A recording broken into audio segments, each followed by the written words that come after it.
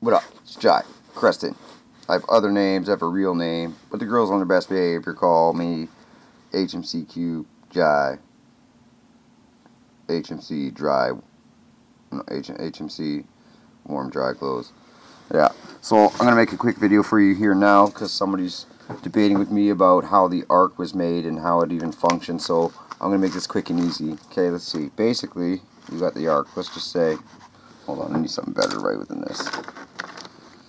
Let's just say it's 300 cubits long.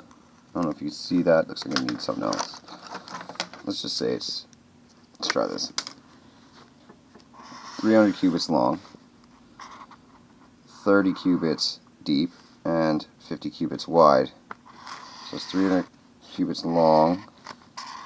There's the ship. Now we need a bow, a stern. Okay, and obviously it's got to house all those animals. So we got to have the house and the roof, right? There's our arc, right there.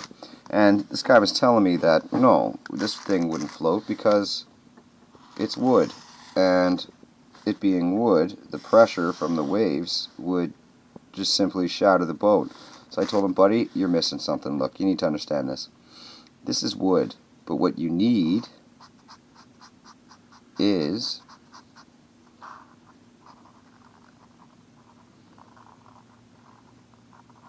a paintbrush and a bucket